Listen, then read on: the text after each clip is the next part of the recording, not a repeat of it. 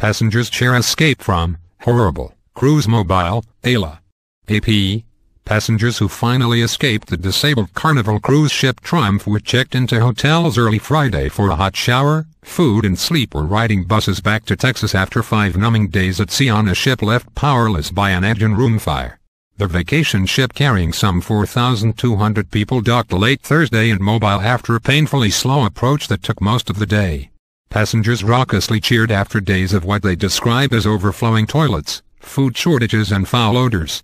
Sweet Home Alabama. Read one of the homemade signs passengers affixed alongside the 14-story ship as many celebrated at deck rails lining several levels of the stricken ship.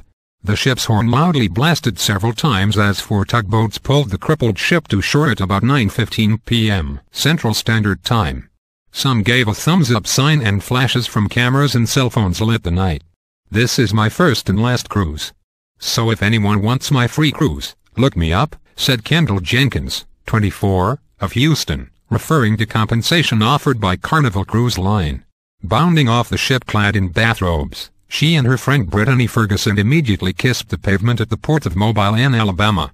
It took about 4 hours for all passengers to disembark. Carnival spokesman Vance Gullickson said Triumph guests had 3 options: board a bus straight to Galveston, Texas, to retrieve cars parked at the ship's departure port, take a bus to New Orleans to stay at a hotel before a charter flight home, or have family or friends pick them up in Mobile. Gullickson said up to 20 charter flights would leave New Orleans late Friday to take guests who stayed in hotels there to their final destinations.